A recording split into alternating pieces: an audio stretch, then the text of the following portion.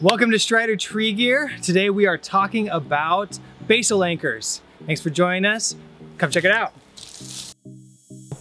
All right, first and most simple basal anchor we've got here is just your run-of-the-mill running bowline with a backup and an alpine butterfly set so you could attach a lowering line right here.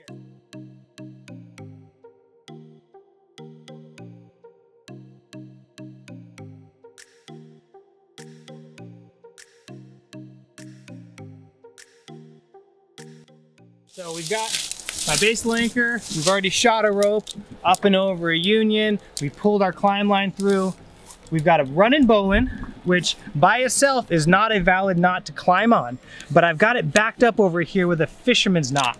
And the reason I'm backing up this way instead of using Yosemite tie-off or Yosemite finish is because of this. If I cinch this down and I pull on the tail of the bowline, as I cinch it down around the tree, I can capture the slack, and now if this rope is tensioned and slacked and tensioned and slacked and tensioned and slacked, the big disadvantage of the bowline is that it would tend to wiggle loose or wiggle free, and then the rope itself can slide up and down the trunk. This is not going to do that because of this fisherman's stopper knot. It's actually capturing and holding the rope in place around the trunk so it doesn't go anywhere. No hardware necessary. This is plenty secure. Away you go, climb up this side and off to the races. Let me show you another great option for a basal anchor. Basal anchor number 2. I want to show you this one over here. And while we're showing this, I want to talk about a couple of the advantages of basal anchors. One of the key advantages, besides being fast to set up and easy to retrieve, is that it's potentially lowerable by a groundie if you set it up right. Now there's a lot to this. This is a major safety, there's a lot of safety points, so I don't want to go into it too specifically or in too much detail. That'll be a later video. But one of the advantages of this particular basal anchor is that it's easier to get free while it's loaded on the other side. So I'm going to demonstrate that. But the basic concept is this.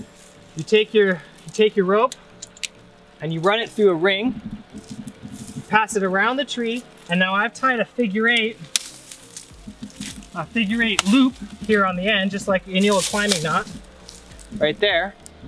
And you take the bite, the loop end of the figure eight, push it through the ring as well, and lock it off with a carabiner. Now the carabiner is going to jam. It can't go through that loop. I can cinch this off, and as that snugs down, that's going to tend to stay put.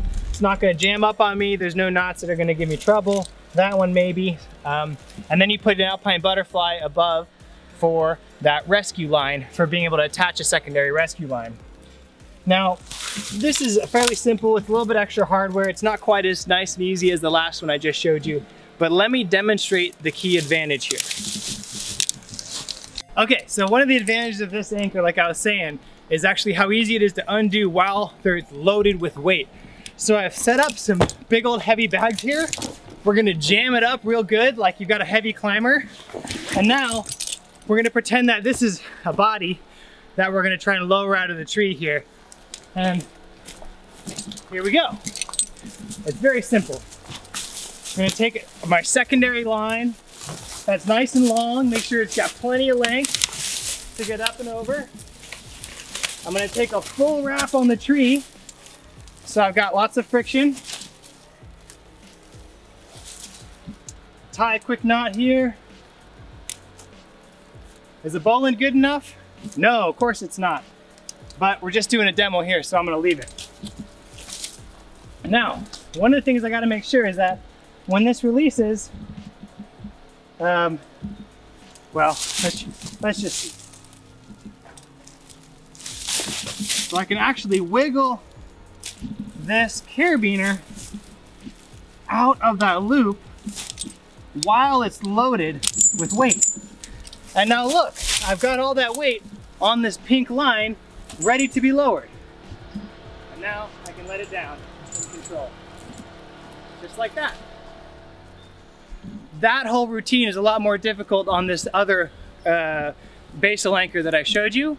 It's not quite as easy as the last one I'm going to show you, but for simplicity's sake, very little hardware, very simple setup, I like it. It's a good way to go. So for this anchor, you need to have 3 times the height for it to be totally effective, because you need one leg to go up, one leg to come down, and enough slack below you that you could lower the climber down by himself. So if you're up in, whatever, a 60-foot tree, 3 times that, you need a pretty big rope. But the nice thing is that it's very easy to train a groundie to safely retrieve yourself. So I'm gonna demonstrate this using a Taslov 2. It's just a climbing device. But you can do it with a Petzl rig. You can do it with your regular hitch climber setup with the rope wrench. You can do it with an akimbo if you want to. You want to really throw some money at it. But this is basically how it works. You feed your rope through the device, make sure it's going the right way. And so if I'm going to be pulling on it, tension that, I got that in there backwards. Really important you get that the right way.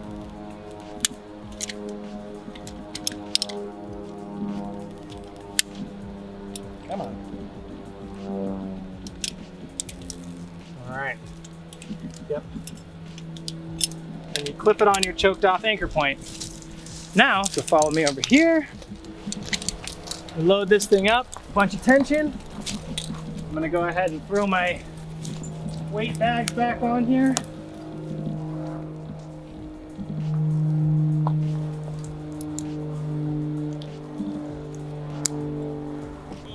Get a little bit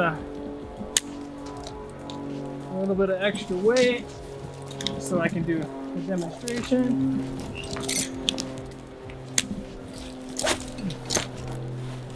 All right. So now, if we gotta lower our climber, I don't have to do anything. All I gotta do to lower the climber safely is pull this little handle, and away they go. And as long as I've got enough slack and a nice stopper knot at the end, my groundies can safely lower me out of the tree. There's a little bit of a risk with this, in that a branch coming down could hit that, and that's kind of a little bit risky. The Petzl rig in that case is going to be a little bit safer. Some of these other methods might be a little bit safer. For example, just as easily as I could set this up, I could also set up my climb system. Okay, so just like that Taslov 2 or the Petzl rig, this is the same kind of idea. This is a single rope system, whole system down here. I've got another one with the climber, and once again, the groundie can lower the weight really easily just by releasing that knot. Boom. That's it, that's a rescue. Super straightforward. As long as you got the slack and the stopper knot, it should be safe. In conclusion, those are my 3 favorite basal anchors. A few different categories. There's a whole lot more to it. Be sure to check out my other videos if you want to compare the basal anchors with the canopy anchors, or if you're not really sure when you should use which one, I've got a great video for that. You can check that one out as well. Thanks for joining me at Strider Tree Gear.